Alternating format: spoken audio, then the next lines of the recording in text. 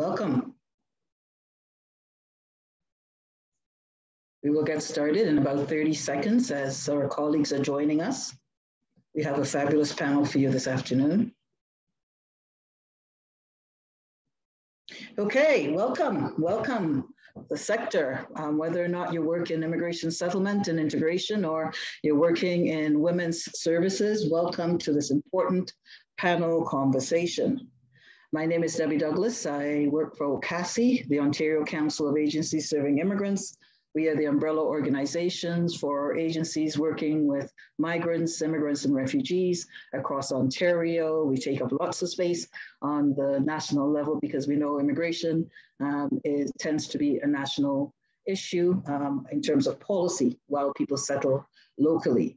I am thrilled to be joining you and to be welcoming you, working in partnership with our sisters at Canadian Women's Foundation. I am joining you today from Toronto.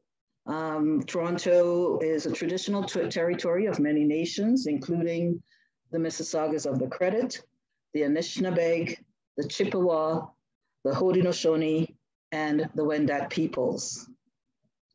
This place now called Toronto is home to many diverse nations, Inuit and Métis peoples.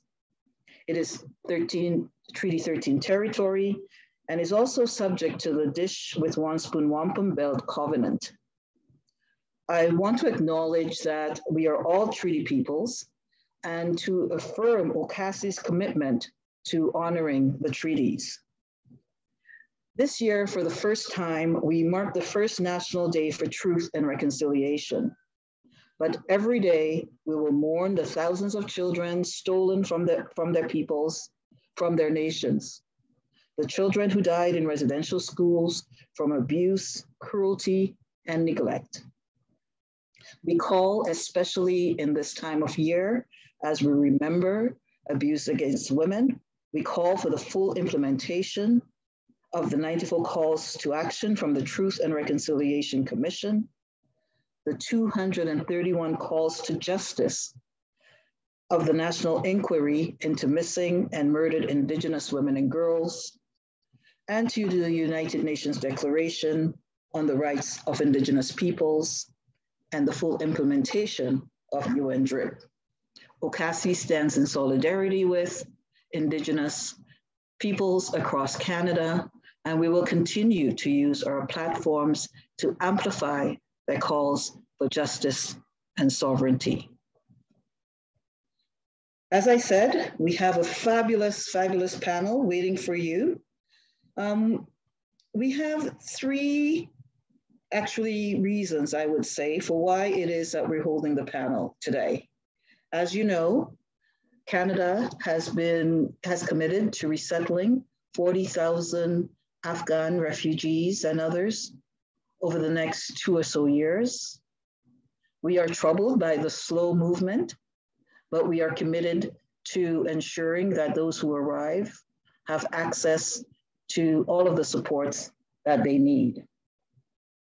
So this afternoon's panel is geared towards those who are providing direct services, who may see new clients, and I would say will see new clients over the next few months, whether those clients are refugees, immigrants, or refugee claimants. Whether working at women's organizations or in community service roles, it is important for those of us providing services to know who our clients are, what kinds of supports do they need, and how best we should be able to serve them.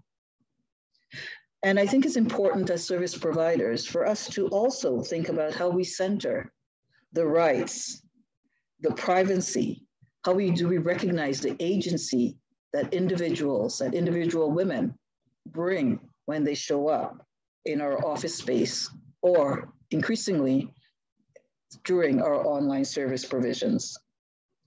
We will encourage you to honor their lived experiences and to listen to what the women who show up to you for support are saying to you in terms of what their immediate and going forward needs are.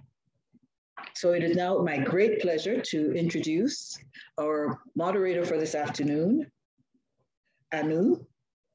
Anu will take it from here. Anu Dugal from the Canadian Women's Foundation. Thank you, Anu. Hi, Debbie. Thank you so much, Debbie. Thank you for that very thoughtful and important introduction to and reminder that we are all treaty people and how we can work together to ensure that we respect those treaties in our space. I'm coming to you from Montreal, Tiohtià:ke, which is traditional territories of the Kanien'kehá:ka, but like many places, is also a meeting place and a gathering place for many nations, including the Haudenosaunee and Anishinaabe and the 10 nations in Quebec that I also am in relationship with. So I am very happy. I will move right along to introduce our panelists. As Debbie said, they have amazing things to share with you and I don't want to keep them waiting. So first of all, I'd like to introduce Adina Niazi from Afghan Women's Organization, Beba Sfigir from Calgary Women's Association, Calgary Immigrant Women's Association, Mercy Loluvi from the Immigrant Women's Services of Ottawa, and Khalida Naziri from the Afghan Youth Engagement and Development Initiative. So they are going to be speaking this afternoon on several things. I'm going to start off with a general question, and the order that will go in for this first question is first Adina, then Beba, then Mercy, then Khalida. So the first question is, please tell us about the women who are coming to Canada under the federal government's current resettlement plan. Who are they and how have they come to be part of this program? So over to you, Adina. You're still on mute, just to ask you to take yourself off mute. Thank you.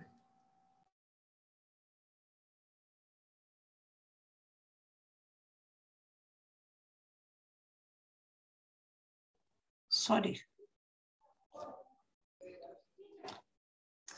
Okay, thank you, Anu. Yes, I'm from the Afghan Women Organization for Refugee and Immigrant Services, and I thank the Canadian Women Foundation and Kukwasi for the opportunity to be here today. And also, as an Afghan refugee myself, and as someone who is in constant contact with the Afghans inside Afghanistan, I feel very grateful and I pass my gratitude to my fellow advocates and for the people of Canada for offering their compassionate, moral, and material support to the Afghans who have arrived there and who they are on their ways to come. As I mentioned, we are in close contact with the Afghans. We have some programs inside Afghanistan, including an orphanage.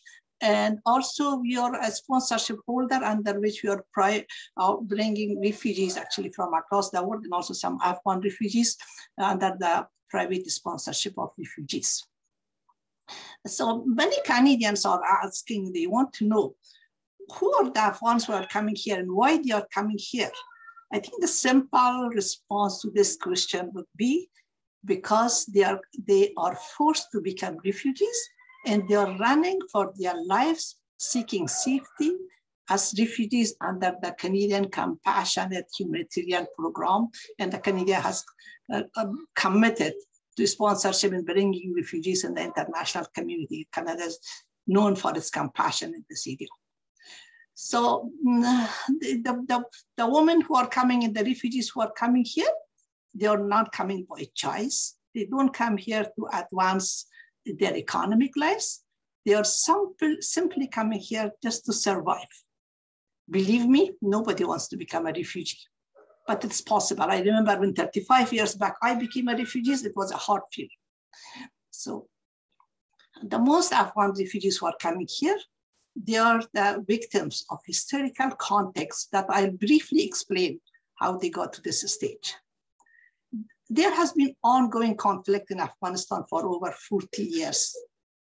And as it started actually in 1975, when the coup, which was organized by the Soviet police, of the former Soviet Union, took place, and then Afghanistan was occupied by the former Soviet Union.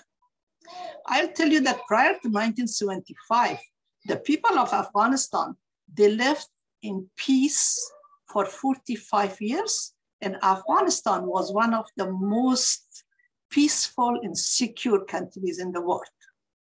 Women's right was guaranteed in Afghan constitution of back in 1963. At that time, women were holding positions in the country cabinet, parliament, and there were professionals, doctors, lawyers, judges, professors. Before 1978, I remember I used to teach at Kabul University. I was a very young woman at that time. I used to stand in front of a class full of boys, over 80 boys in a class, as a young woman with the same dress code. I never felt obstacle. Rather, I felt actually respected for being a woman.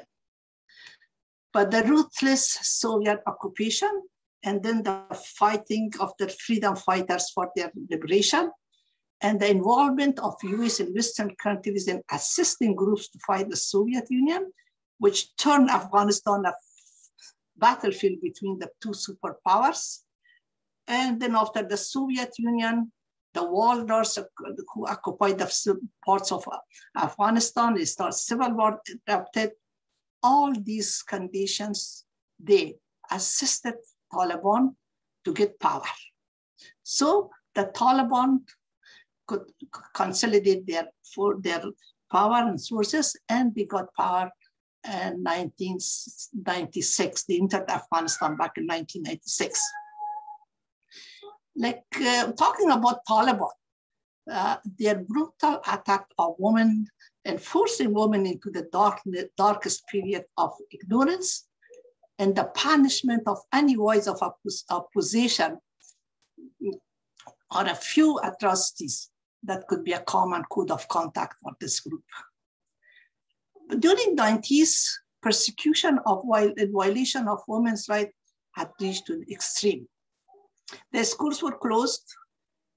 Women stopped, even the videos, the video who were the single breadwinner for their families, they were not allowed to go work outside. Women could not walk out of their home without a companion. Some of the women, they didn't have a male companion. At that time, because the schools were closed, we stepped up in Afghanistan. We opened some home-based schools for Afghan kids who were deprived from the education. So I was going back and forth regularly to Afghanistan.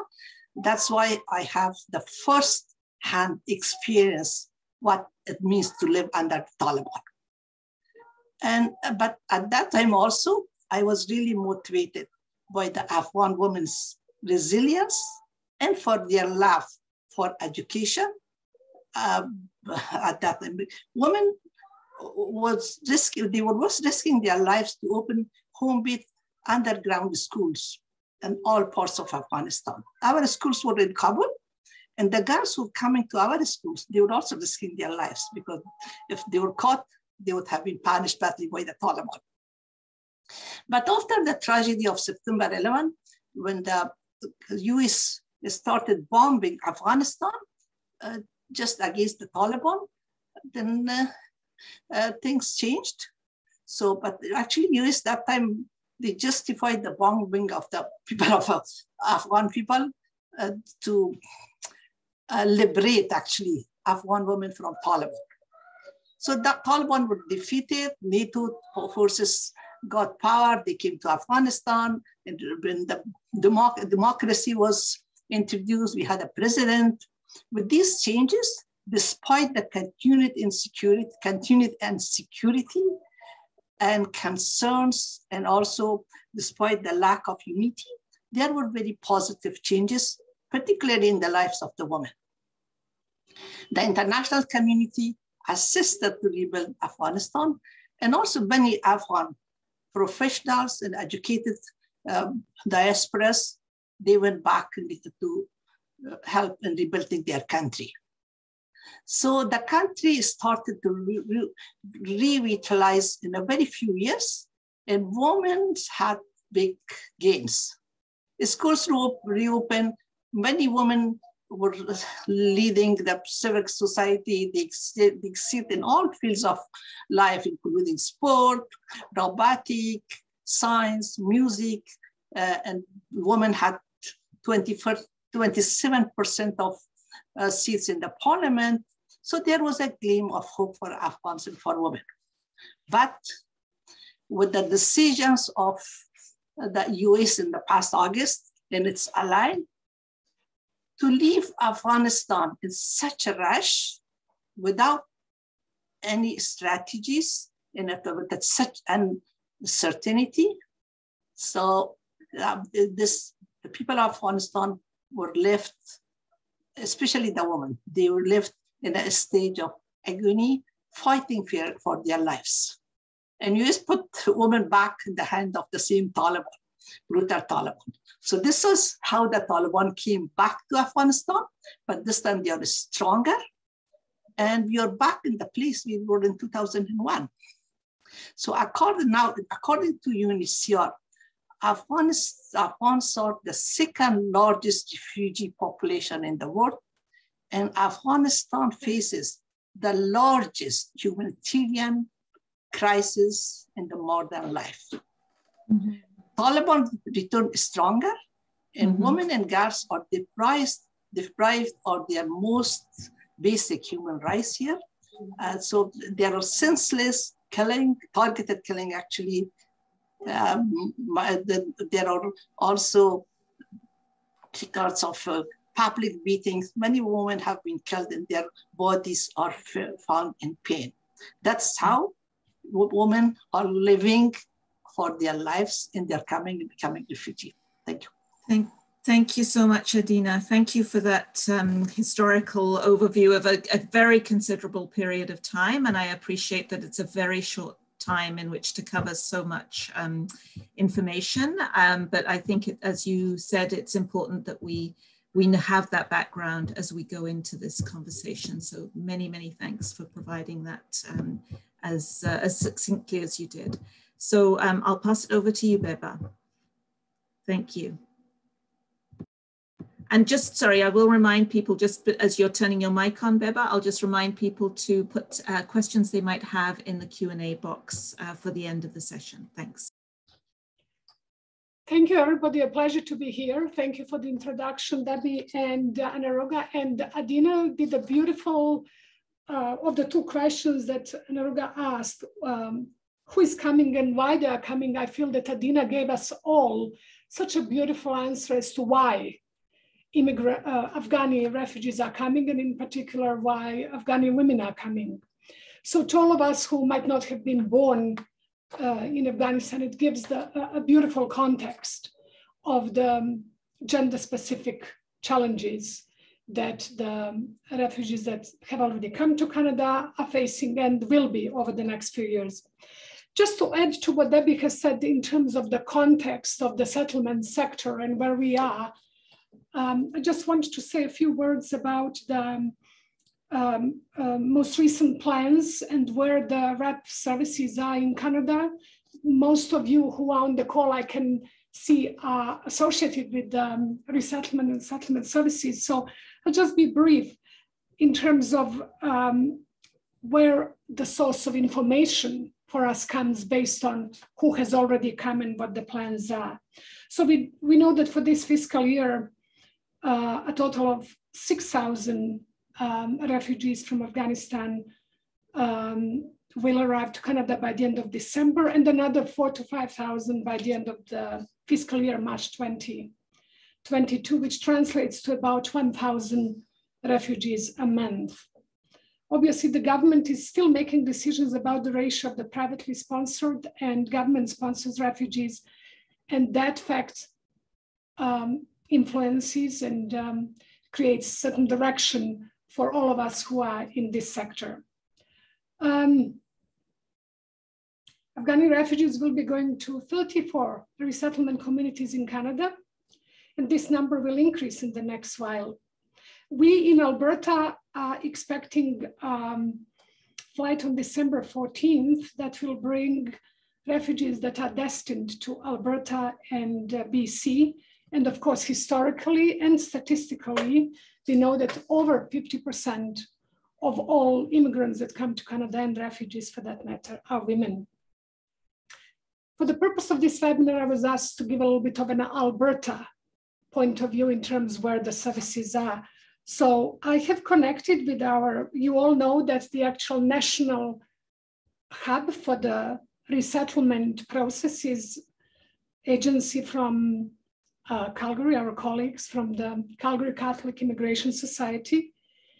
And of all the refugees that came so far, 300 came to Alberta, and those that arrived are being served in Edmonton, Calgary, and Red Deer. The work of resettlement and communication on the resettlement, and just to resettlement is the, sorry, the first basic needs services that are provided by RAP agencies.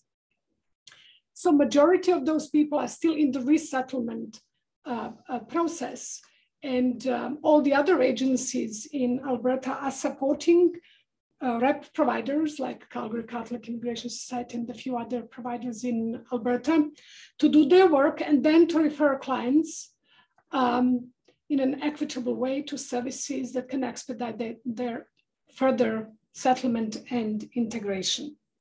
So the umbrella agency, ACE Alberta Association of Immigrant Serving Agencies, is working on the communication, putting us all together. And of the 50 plus members of ASA, 20 are strictly settlement agencies with the primary mandate to serve newcomers. And then of them, at least 5 agencies in Alberta could be considered women serving organization. So who did we see? Who has come? And what is the profile of refugees, but also to a point, immigrant women that have come in this group of 300 people.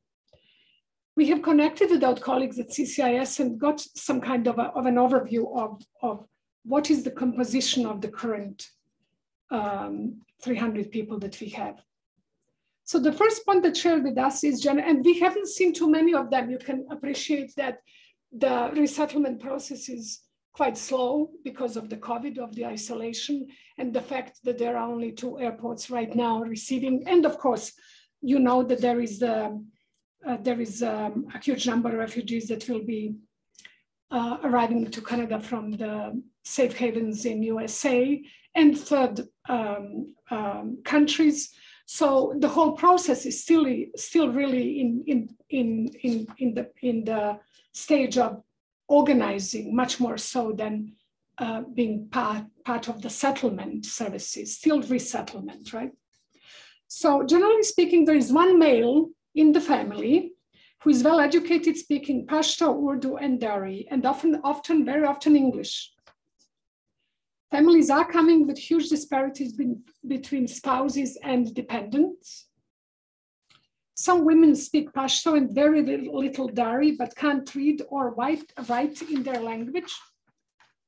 Some, though, have been working outside of their homes with very respectful jobs. We have some human rights advocates that have arrived in Calgary, and we will be connecting with them. Families that have arrived to Alberta are fairly young, between 30 and 40 years of age. Very few seniors. 50% of the population that arrived to Alberta are children between ages 5 and 12. Most of the children speak only Pashto. Generally, it's a healthy group. We have seen a few pregnant women, and the first baby was born here in Calgary a couple of weeks ago. Most families are Pashto, so quite conservative. And the women that we have seen are quite vocal about their needs and seem to be the drivers in decision in the families. Pay attention to that. To Adina's point, well-educated, some of them, quite emancipated through the education that they have received, and ready and willing to engage and to work with us Biba, I'm afraid I do have to stop you there. That's a little bit more than 5 minutes in the first section. I'm sure in the other questions you'll have a chance to come back to some of the points you haven't been able to touch on so far. No problem. Thank you. Thank you so much. Thank you. And with that, Mercy, I will pass it over to you. And just as a reminder, we are talking about who are the women who are coming here and how have they come to be a part of the resettlement programs. Thanks, Mercy. Over to you. And just put yourself on mute if you're not speaking. Thanks. Thank you so much, Anu. I am indeed delighted to be part of this important discussion, which is really timely as we welcome the Afghan refugees to Canada and as we look closely at the women who are joining us in our communities and as we discuss their service needs. I'd like to thank Adina and Biba. Adina giving such an enlightening context about why the women have come, and Biba telling us about what has been happening in Alberta. I'd like to now take us to Ontario and specifically Ottawa to find out what's going on there. Why are these women, who are we seeing? So far, over 3,000 Afghan government-assisted refugees have been welcomed to Ontario. The majority of those arriving want to remain in the GTA, where they have relatives and friends, and so far the government has been quite flexible in that regard. There is also the aspect of secondary migration that's going on, where those who are sent to other areas in the province of Ontario move back to the GTA, causing quite a bit of overload for the RAP agencies in that region.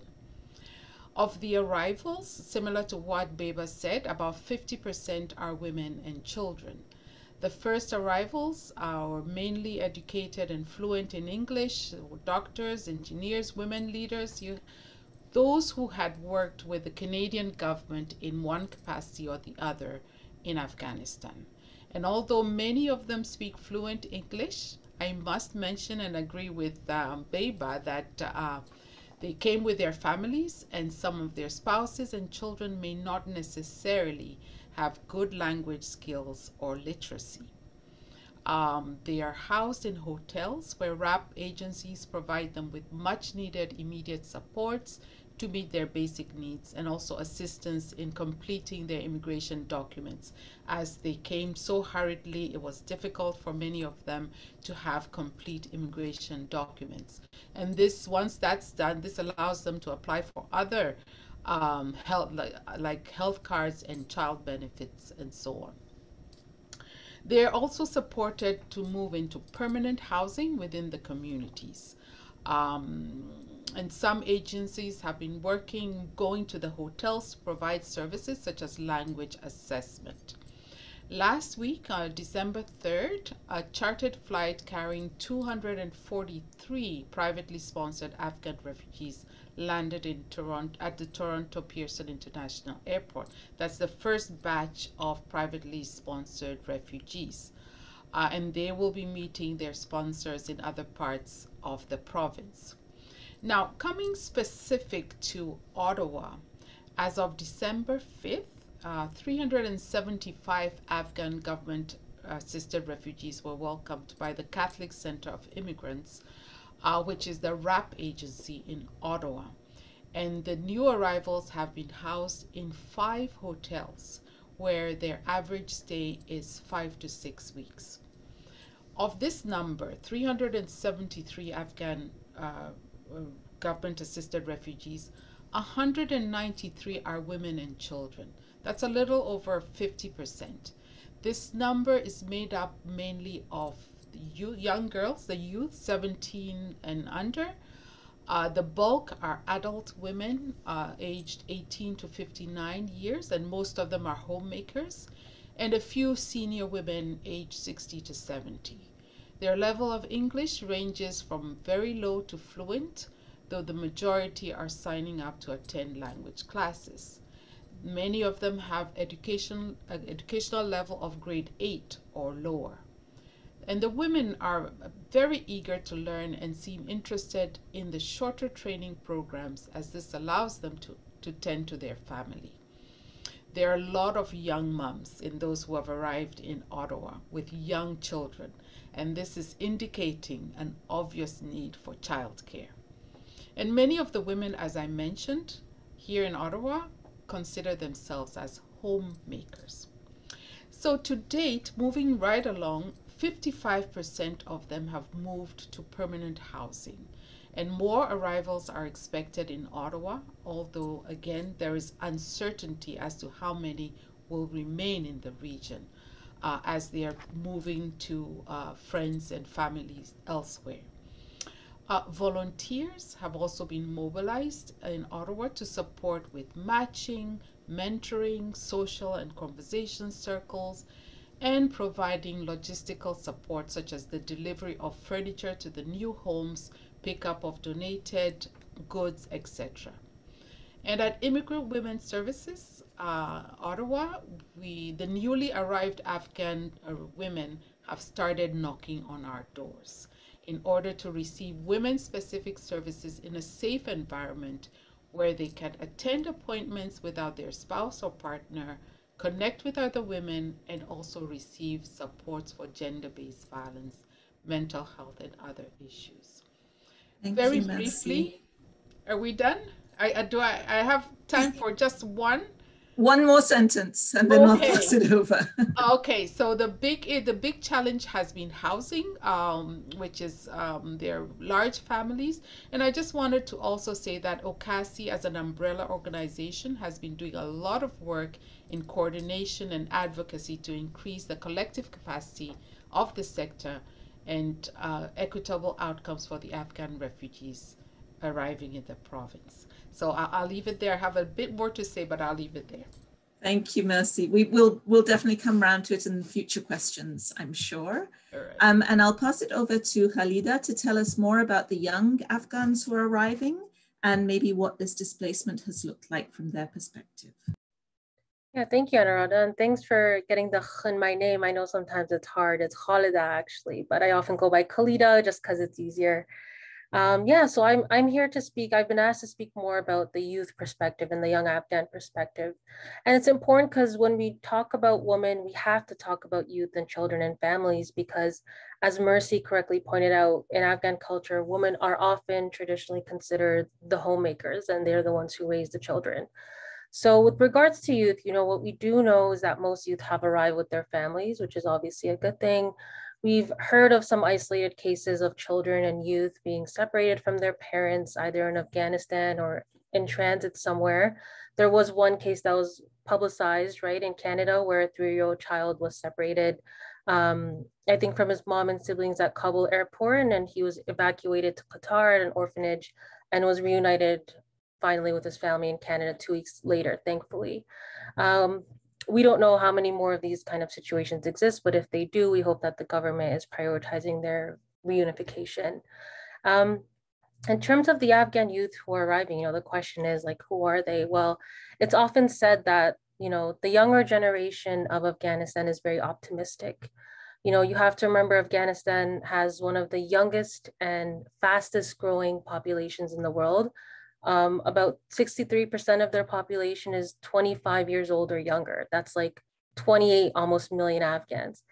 And by the way, Afghanistan and Canada have similar populations. We both have about 38 million people, but in Canada, our largest age group is between 25 to 44. This younger generation, they're more educated, they're more open-minded, in many ways more liberal, like liberal for like the Afghan context. They use social media, they follow fashion trends, they're just like you and I, they follow current events. And they have problems, they live in a constant state of war.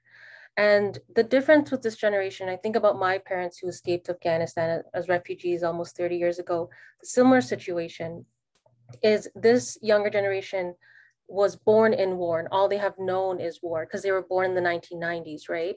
And so when we're talking about context, right, you have to think about this. When your entire life you've lived in a country that is war torn, think about what that does to your psyche, right? And what is your definition of home and what do you know about home? And now you have to leave that home, right? And it's displacement. So now we're talking about displacement, which, it causes disconnection. It weakens social fabrics. And we know at that youth age, that's something that's really important to have. And so displacement makes youth and young people feel fear, they feel distrust, they feel instability, and these are valid emotions considering what they're going through. And so that is, I would say, like the context of young Afghans that we should know about. We should not pity or view the young Afghan youth as bleak. You know, they are bright, they're optimistic, they recognize this opportunity to change kind of the trajectory of their life. They don't have, you know, the tools and resources they need right now, and that's why they need all of us and all of you and an entire village, they say, the village's support to kind of get through this. So that's the context. I'll leave it there for the sake of time. Thank you so much. Thank you, Khalida. So now we're going to pass over to the next round of questions. And this time I'm going to start with Mercy, and then to Adina, then to Khalida, and then to Beba. So with Mercy, the next question is really about what are the service needs?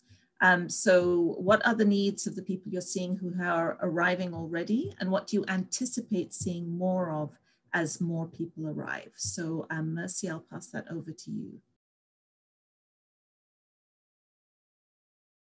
So thank you, Anu.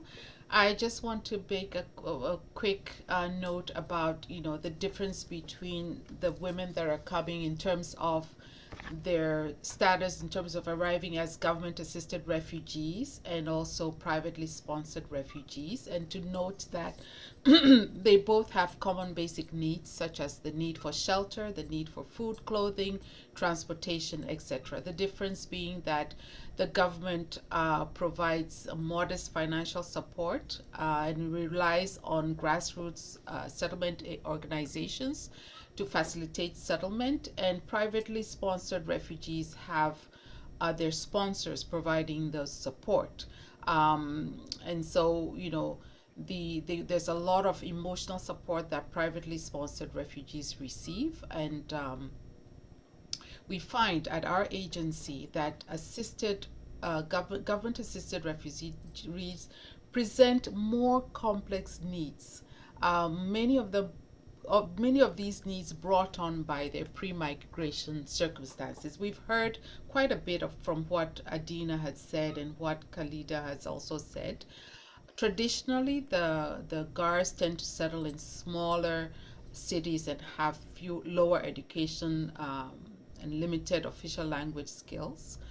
And it's particularly important to look at their pre-migration circumstances. This is particularly important because of the impact that these experiences have on these women, some of whom were subjected to horrific abuse, such as rape and torture, as Adina alluded to earlier. So on arrival in Canada, these women have quite complex needs, including mental health issues, the stress of being uprooted from their home, issues of isolation, lack of information and loss of support networks, feeling of instability, loss of personal possession, language barrier, and high levels of anxiety, often regarding the family members who are left behind. And they may also be experiencing violence at home. So these are some of the needs that women present. We see more of the government-assisted refugees than the privately sponsored refugees, because I'm assuming the human element offers emotional advantages to that group. Now, although settlement services provide a host of much-needed supports, there are some supports that are outside of settlement, and women organizations like legal support. And women's organizations within their capacities strive to provide holistic services that encompass the unique needs of these women through programming that target many of their needs. But I'd like to mention that an important issue to consider in this instance is that regardless of whether women arrive as government-assisted refugees or privately sponsored refugees, as women's organization, an aspect of our empowerment services should focus on the promotion of the education and social advancement of the Afghan women and girls who have arrived in Canada, starting from where they are at right now.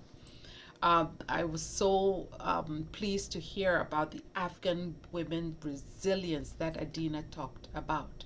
For years, the former Taliban government denied these Afghan women formal education. And thanks to the effort of many Afghan women activists during the succeeding governments, an enabling environment was created for formal education of women, resulting in the emergence of qualified women leaders and professionals who obviously have become role models for young Afghan girls. So the current situation in Afghanistan has obviously disrupted the momentous advancement of Afghan women and girls. As women's organizations here in Canada, we need to create enabling environments for these new arrivals to thrive, creating opportunities not only for the highly educated, but also for those with lower skills and literacy levels who have seen what their peers and role models have accomplished and wish to be part of that movement. We have a lot of work ahead of us, including advocacy and innovative service provision, and we must push forward to start working with the women as well as collaborating with other sectors and different levels of government to make this happen. Thank you, Mercy. Thanks very much. Over to you, Adina. Okay, thank you. Thank you, Mercy. Actually, you have very well covered most of the needs. I just want to add on that. You mentioned about the mental health problem. Thank you for touching on that. Yes, but one of the significant barriers for the Afghan women to access the mental health services is the stigma. Especially with the Afghan community, they may have internalized the stigma and don't seek support for their mental disorder from organization. So that we need to identify, and that could be identified through one-on-one counseling. We can have group sessions, we can ask storytelling sessions, and also other ways to approach that, which was so these ways, like we had certain programs for that, which was really, we had a positive outcome. And we could achieve some success in that. But this is one of the things. The other one is the marginalization and the isolation of the women. As Biba mentioned, some of the conservative women, they may not come out. So this is also important to take them out of the isolation. Breaking the isolation for marginalized women, this is as a most important step in supporting refugee women. So this process, of course, maybe the settlement workers could succeed. But also to do that, we need to create a comfortable and safe environment for them. Usually inviting women to our organization and to the facilities for the workshops and all may not have the outcome which we need. I think it's good to go to the places which is comfortable for them. You could go to their apartments, like we started that when going to the woman's apartment, talk to the, although with the pandemic, there are some barriers, but that is how it works. And also like taking them out for a cultural event, for picnic, for to other places. Sometimes you just have the kitchen to cook together. And connect them with the larger community as well. And one of the services which is needed, it is the parenting, because the parenting role is different, like it's different in Afghanistan and here. So this is also very important to talk to them and to provide information about the parenting in Canada, while they know very well how to raise their children. I don't mean they don't know how to parent their children, but it is good to talk about the laws and all. This is other need. Thank you. Yes. Okay. Thanks, Adina.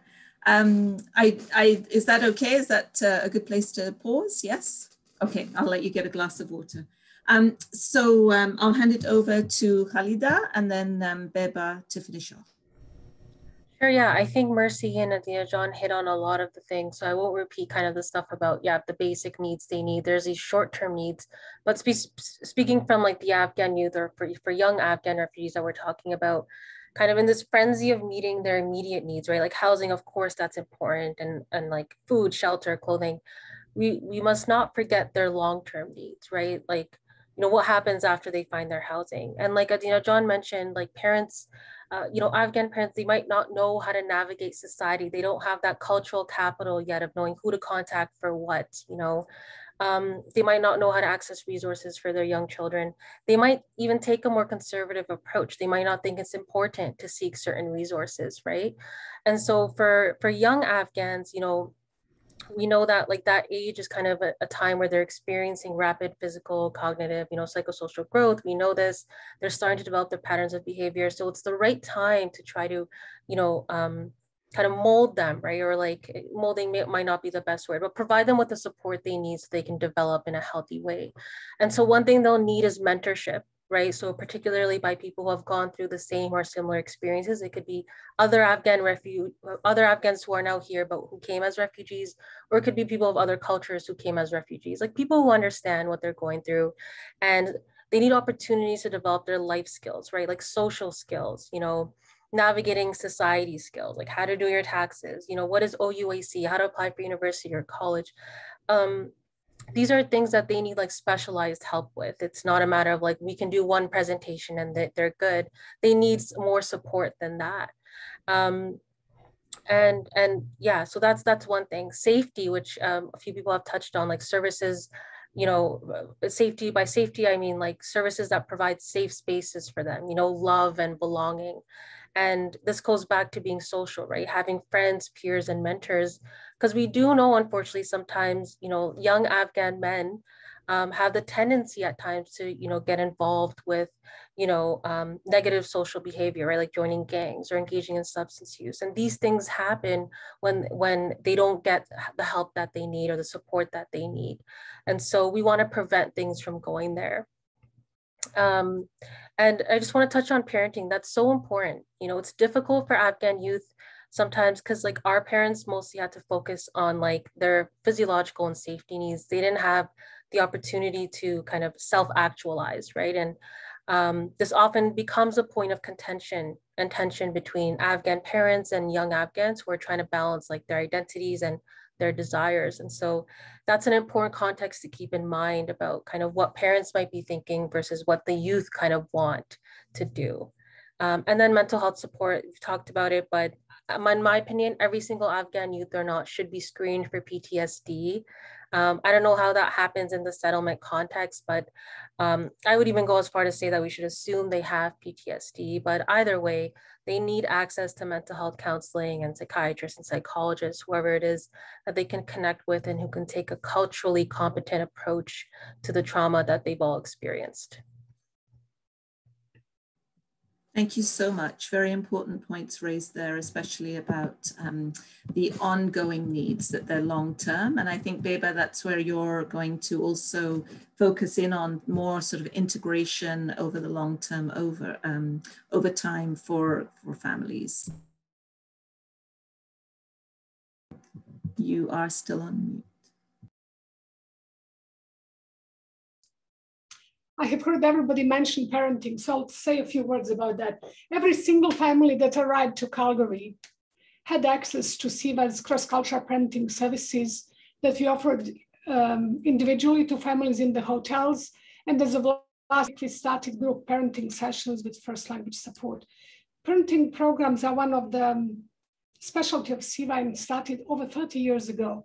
So we have customized parenting programs for parents, for fathers, and even for grandparents. The fact that we have, through one of our bridging programs, graduates and certifies community interpreters and translators, we provide actually parenting training with the first language support. I also wanted to say a few things about mental health that we have identified as an issue. Quite a bit of anxiety. A few women that we saw lost their children. We have Center for Resilience in Calgary, and that center is working with them. Also agencies, including SIVA, have case management, clinical services in relation to traumas that clients went through, but also overall family conflict or any kind of trauma that families and individuals might have gone through. Philosophically speaking, when we talk about gender services,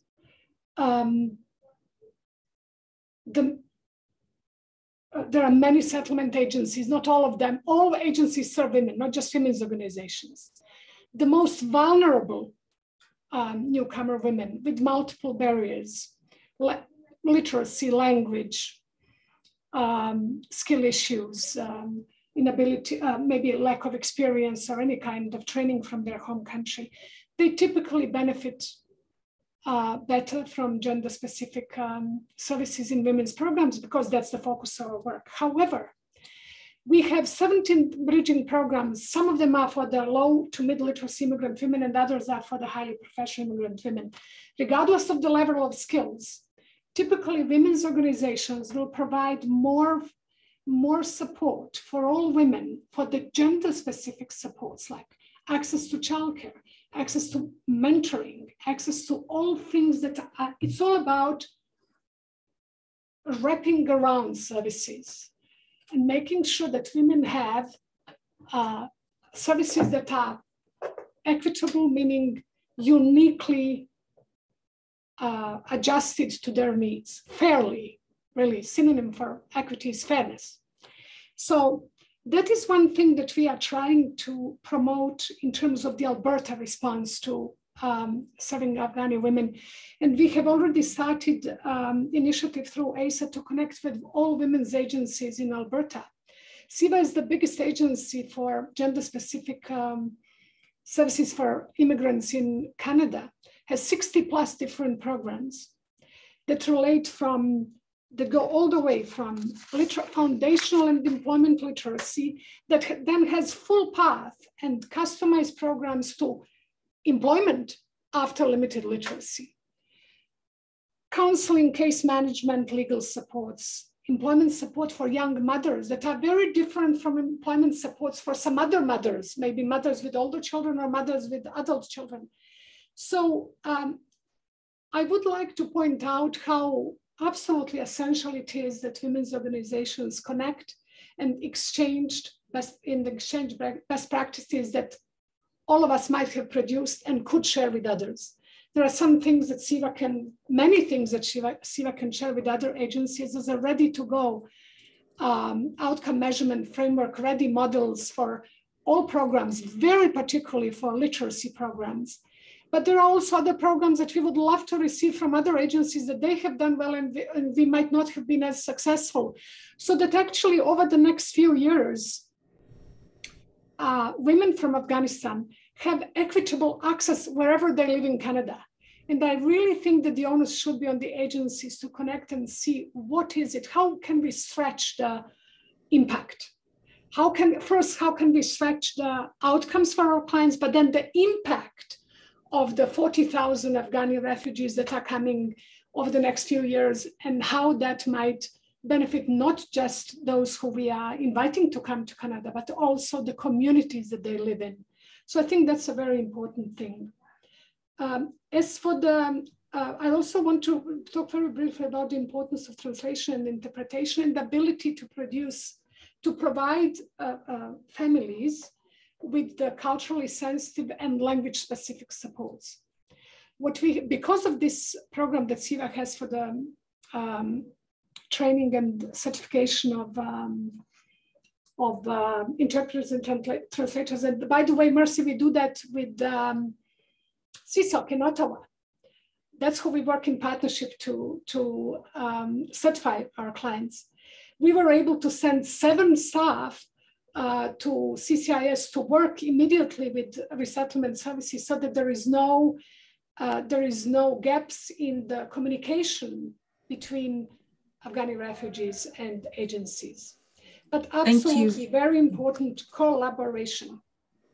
Thank you so much, Beba. Thank you for those remarks. And now we will, I hope, have a little bit of time for questions from the audience. We have several that are waiting for your attention. So maybe with that in mind, on these last questions, if it would be helpful to focus on what hasn't already been said, that would be wonderful.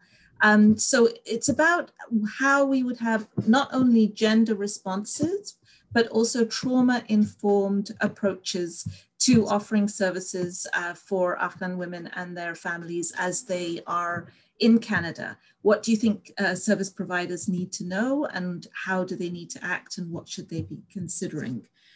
So maybe first off, I'll start with Khalida. Khalida, why don't you go first?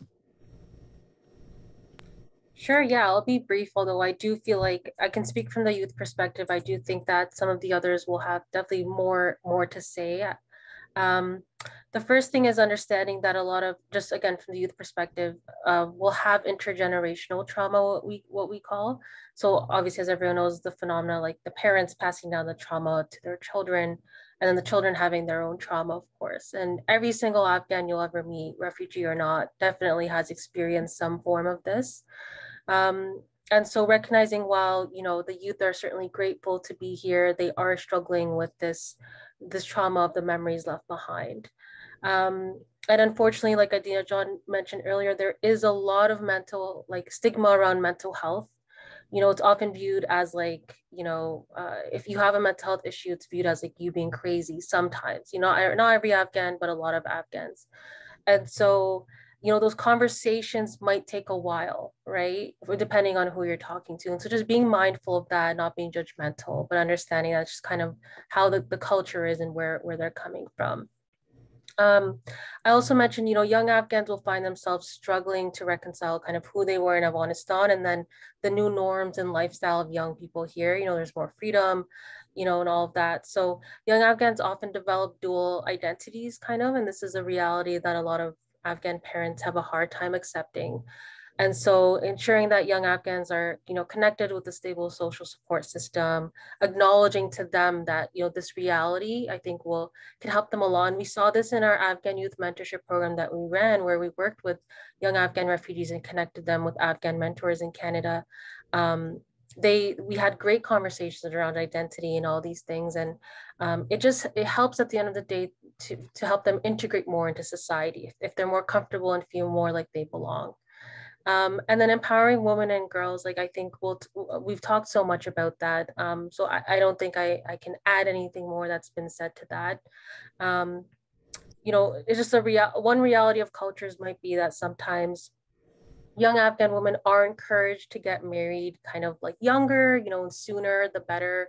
It's just kind of a thing that happens in our culture.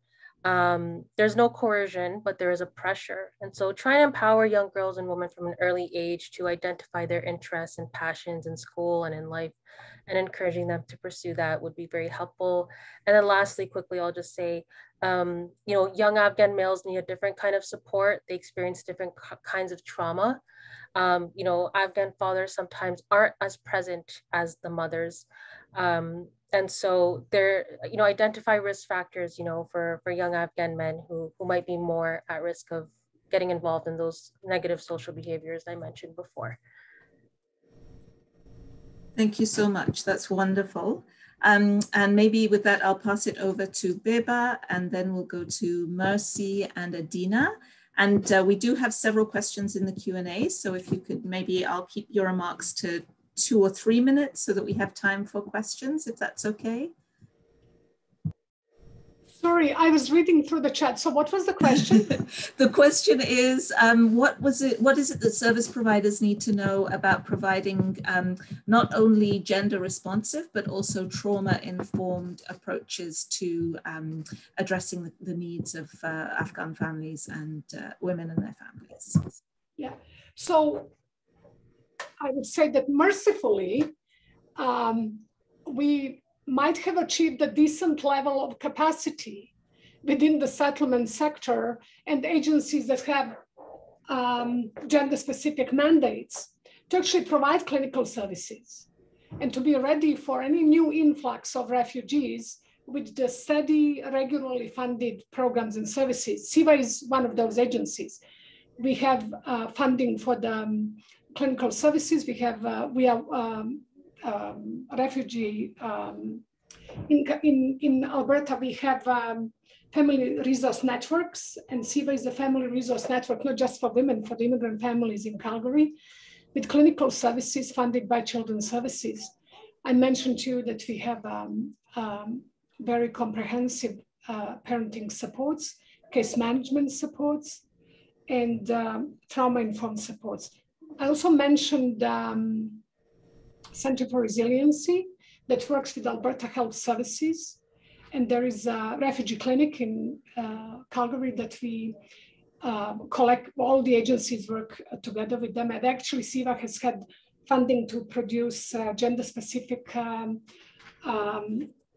videos for immigrant women in multiple languages to access health services and to describe in first languages what health services should mean to immigrant women and why they should avail of them. So the fact that IOCC has identified women as one of the 5 priorities for the funding period 2025 speaks about I should say, the good work that everybody in the settlement sector has done to finally acknowledge that gender-specific services are absolutely crucial for the successful settlement integration of newcomers to Canada. Forget about women, everybody, and supporting women means having successful children. What I think is crucial is building the capacity, equitable capacity within agencies that serve women, and providing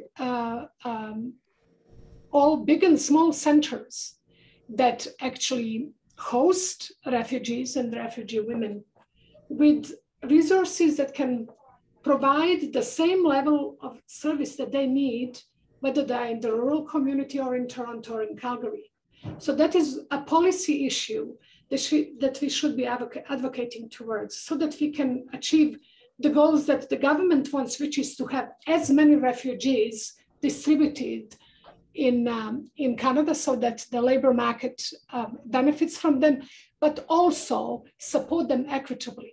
So I think that, again, on that point, there are many good examples of collaboration and exchange of program models and service models that we can avail of and make sure that Afghani women have access to them. That's great. Thank you so much. That is fantastic. So over, Mercy, if there's something that you would like to add or expand on further, over to you. Yes, I would like to just echo what Beba has just said and restate that gender-specific services are actually crucial, and in the context of gender-based violence, if I may touch on that.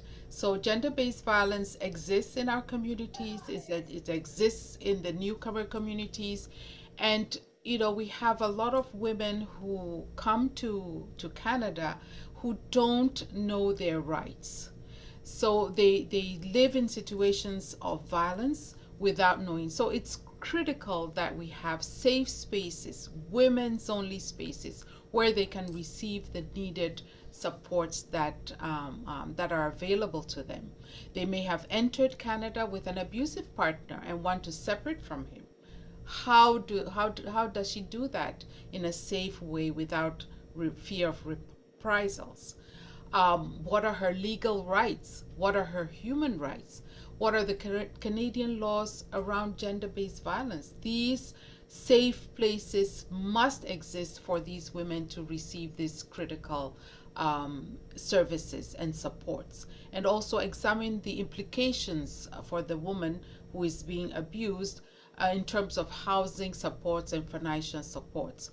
I think it's important for service providers working with women who are experiencing gender-based violence, to understand intersectionality and the different intersecting oppressions that women face.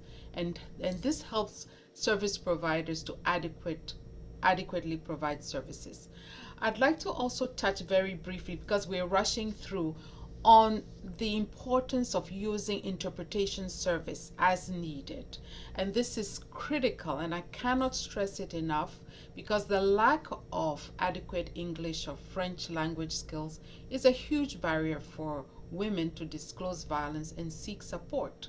So interpretation services provided by professionally trained interpreters who have additional training in terminology, for instance, on sexual assault, domestic violence, and human trafficking, they're available across the province of Ontario, and they are free of charge for service providers working with survivors of violence. So it's so important that interpretation not be minimalized.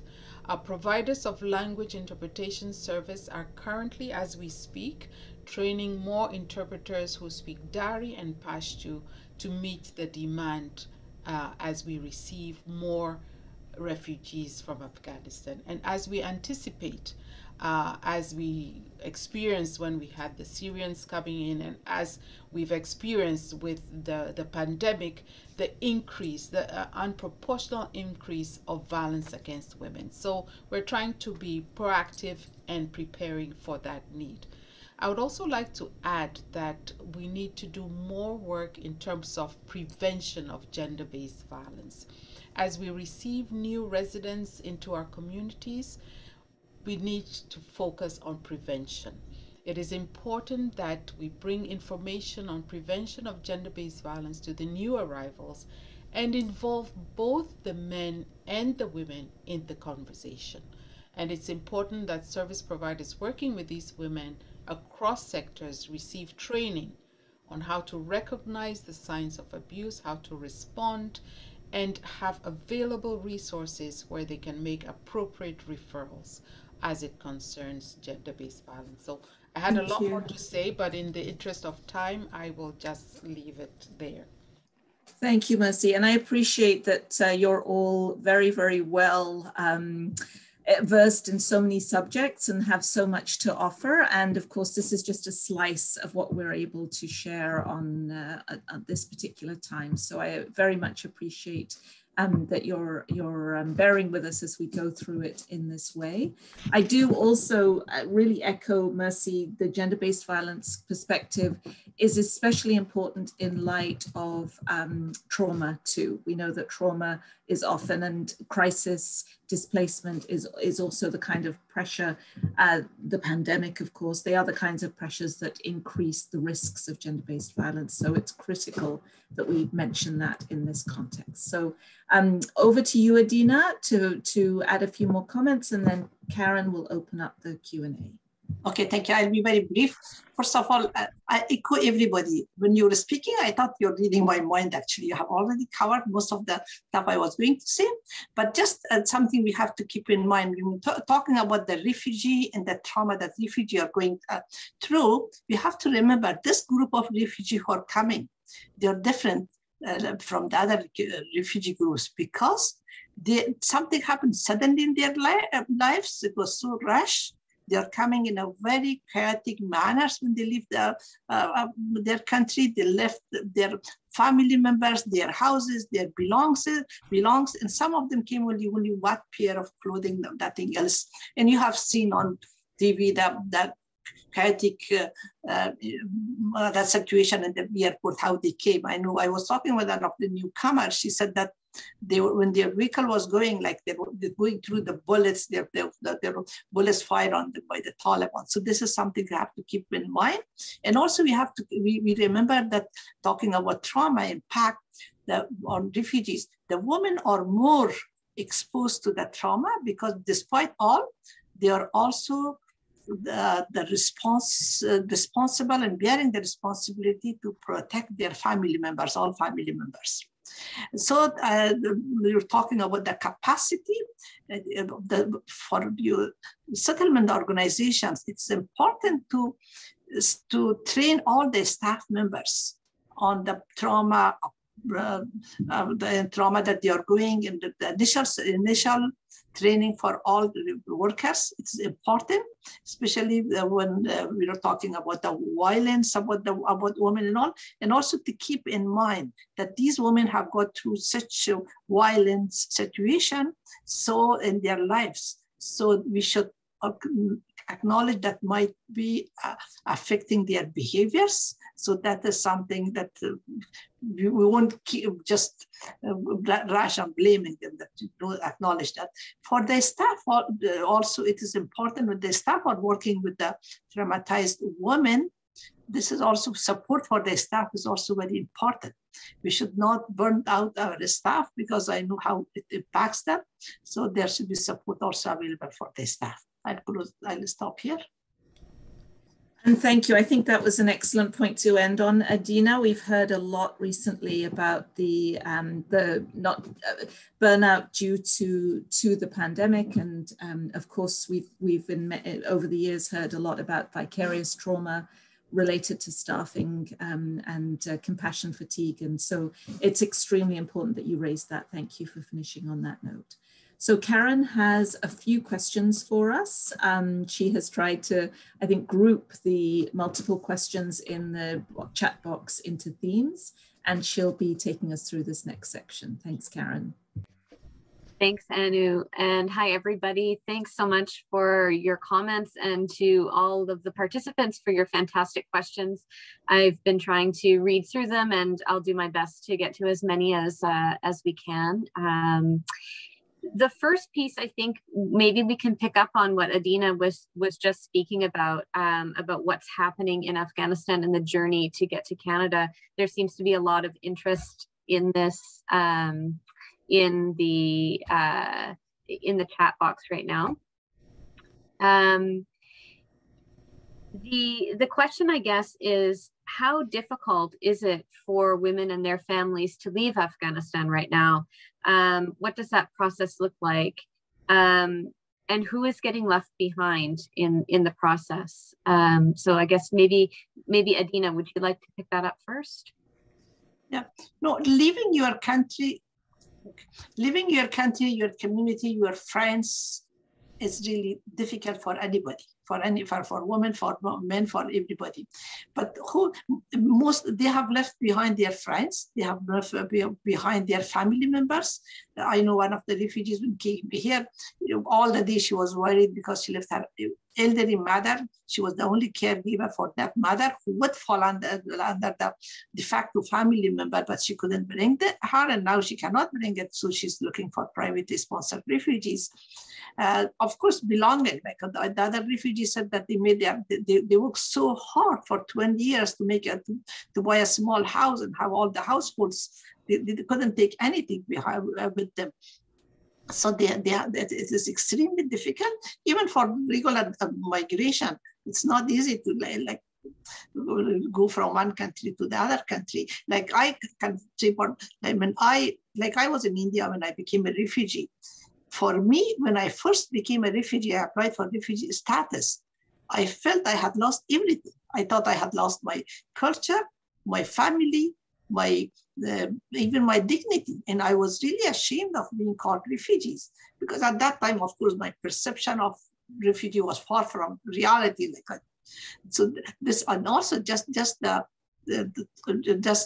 entering a country as a refugee, somebody who's like in need or something, this is also like affecting them. And I know that women are so resilient. These are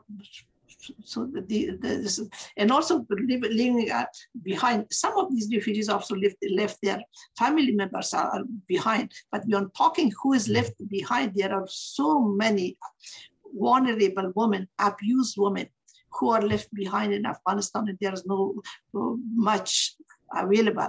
IRCC has just announced their plan last week. And while I look for the fund support criteria, there is also further limitation or regular criteria for the Afghans. Like there are certain categories they have established. It's very difficult to meet those categories. So that leaves behind Afghan the abused women. And one of the things that most of we forget is, like when Taliban went to Afghanistan, they released all the prisoners from the jails. And some of the prisoners were the offenders, and they had abused their wives brutally. Now I know some women, I get called from Afghanistan. She says, my husband is released. There's no protection for me. I'm hiding. I'll be killed. What to do? So these some many vulnerable Afghans are left behind with this program, and also the limitation for us as a sponsorship holders to be able to bring them to Canada because of the limitation of the spaces for the allocation, and also because of the new criteria that they are imposing on these new cases. Thanks very much, Adina. Khalida, it looked like you were going to try to say something. Would you like to jump in on this question as well? No, I think, sorry, I wasn't, I was probably just kind of reacting to what Adina John was saying, but no, for the sake of time, I'll say I agree with everything that she definitely said. Okay, Mercy, Beba, did you want to weigh in on this question as well? I think Adina has said it all. In the interest of time, yes, I think she said it all. Yeah. Okay, great. Great. And Beba, maybe a question for you, given your connection to the resettlement efforts that are being arranged through Calgary. Can you help to clarify within the Canadian government resettlement program, what do those criteria look like? Who are the folks who are included in Canada's attempt to bring people out? Well, obviously, we have heard that people that have worked with the government, with the USA and Canadian government through the humanitarian initiatives in Afghanistan have been prioritized. And obviously, some of the speakers have mentioned that they have already arrived, and some of them have arrived to Calgary too. I think I mentioned previously that there is the agreement between Canadian and USA government for some of the refugees that have been evacuated by Americans and are currently waiting in safe havens for the paperwork and the administrative work between USA and Canada to be done so that they can be sent to Canada. As far as we also mentioned that the issue of the government-sponsored refugees and privately sponsored refugees is actually at the heat of the negotiations and decision-making with the government in terms of what the ratio should be and why. And that also affects the resources of the federal government, obviously, because at least in the first year, there is much less commitment by the government in terms of the basic needs for the privately sponsored refugees, even though they're eligible for all the services offered through the agencies, except for shelter and food and whatnot. So I think it's last week, there was an update, national update by the Arab Hub and the IRCC. And there wasn't really much more that they said from what you heard from me today. Obviously, you know, the government wants to be sure that the decision is made and then they share that decision with everybody in a transparent way.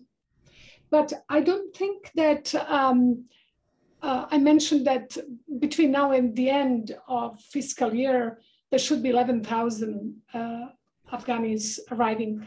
I'm quite sure that those have been already decided upon in terms of the prioritizing some of them based on the nature of their issues or the availability or the easiness of arranging for the transport to Canada. Much of the work that we are engaged in is still from the government all through RAP, hubs and settlement is still in the process of planning, really. I hope I answered your question as much as I could. You did great. Thank you, Beba. So another question sort of following on from that, there's a number of people in the chat who are asking about how they can find out how many Afghan families are coming to their regions or to their communities and how they can link up with organizations that would be supporting them. Have there been communications from IRCC about how people are going to be moving if they come to, say, a hub in Toronto, and then where they will move to from there. How can people find out that information about who they can expect to show up in their region? And I can see Adina has taken herself off mute, so please go ahead, Adina. Yeah, for me it is difficult to have the exact number, but I know some of a large number of refugees were initially distinct to other provinces. They were landed in Toronto, but they don't want to go. They want to stay here. They prefer.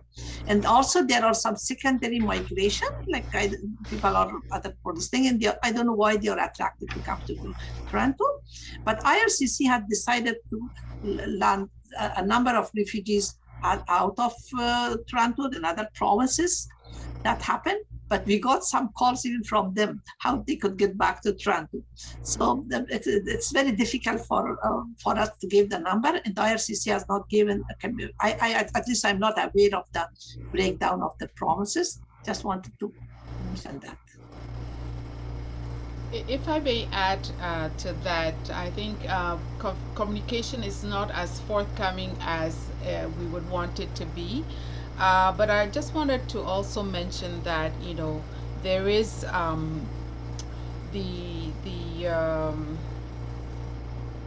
Afghan Resettlement National Steering Committee.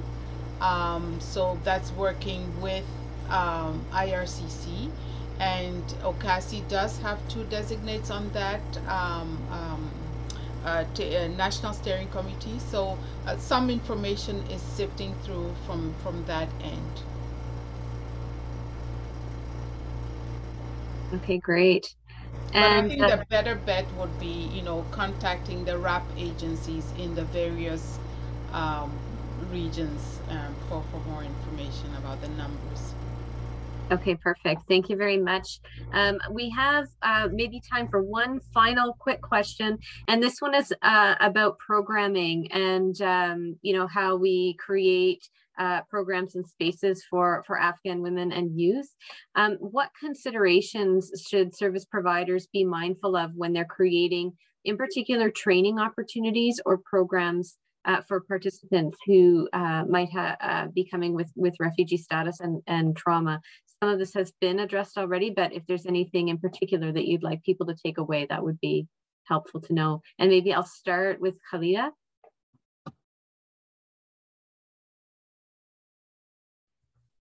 Sure. Yeah, I think it was Mercy earlier spoke really well about this and trauma informed approaches. You know, again, speaking from the youth perspective, I think it just starts with awareness of kind of the context that they're in. But, you know, during any training or education, delivery of educational resources, being mindful of that context and providing resources that are, I think, like culturally competent and understand like what they're kind of going through. And knowing that, you know, you might not see like youth might not be responsive right away, but continuing to try to build that relationship with them over time is really important. So they can build trust, they can open up, they feel safe, and they're more likely then to access those resources. So that's really important. And I think also equipping like women and, you know, like younger women or like women who are mothers as well, with resources for them, like that can empower them, like legal resources, community resources, places for them to hang out with each other. Like that is a form of healing. You know, I think my mom back in the day, like went to like, it was like a sewing, you know, little workshop or something, but like she got to hang out with other Afghan moms, like they're all in the same situation. It was like so good for her in terms of healing from that trauma. So, you know, things like that end up making a big difference. Thank you, Khalida. Anyone else with a final thought? Adina? I think one of the other points Khalida touched on, it's the youth and parents issue that most of the family, when they come here, there is a gap between the intergeneration gap, and because the youth are living in two different cultures, the culture in the school and the culture at home. So this is very important to provide services and information to the parents about the school system and get them involved in their children's education. And also like maybe have them take them to the school meetings with the teachers, and this is one of the important, and trying to avoid the creation of gap between the youth and the parents. And that will be by more education, and Khalida Jan will do that better because she's working with youth, and also for the youth, because some of the youth, when they come here, when they get into go to school, there are some social problems within the Canadian society, but the youth sometimes they try to identify themselves with the Western culture. So they think that's that would be a part of the culture. They want to start following that. Just working with the youth to be proud of who they are with their own culture, and also learn living in a multicultural society, accept others, adopt the positive cultural aspects of the other cultures, and also educate others on who you are. I mean, and they should know that they are contributing to to enrich the diversity in this country for their self-esteem. They shouldn't be ashamed of who they are. I wanted to quickly add, I'm so sorry, just real quick, two things. One is, don't be afraid to reach out to like Afghan groups themselves. Like if you're developing a training material and you don't know, like, there's not a lot of established Afghan groups. Like we are a relatively new population in Canada. Afghan Women's Organization is a great one. They are very established, but reach out, a lot of groups, like we're here to help. And, so feel free to do that. The second thing is, I think Mercy mentioned, like understanding the intersectionality. So there are groups within Afghans who have been more oppressed than others. Women and Girls is one, but certainly like the Hazara ethnic group, they've experienced kind of genocide, right? So there's nuances sometimes, and it's important to acknowledge that at least, because again, there's that intersectional approach.